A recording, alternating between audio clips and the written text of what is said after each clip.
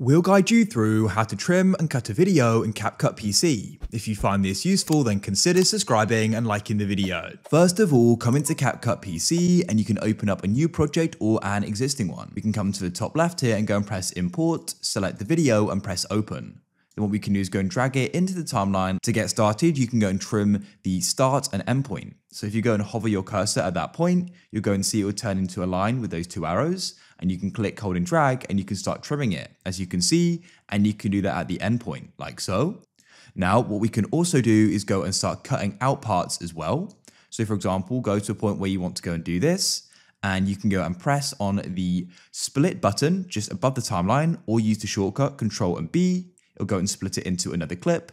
You could find another point you want to go make a split, press Control and B, and we've now got this clip in the middle. We could go and delete this. You can go and right click on it and you can go and press delete, or you can press backspace and that'll delete it as well.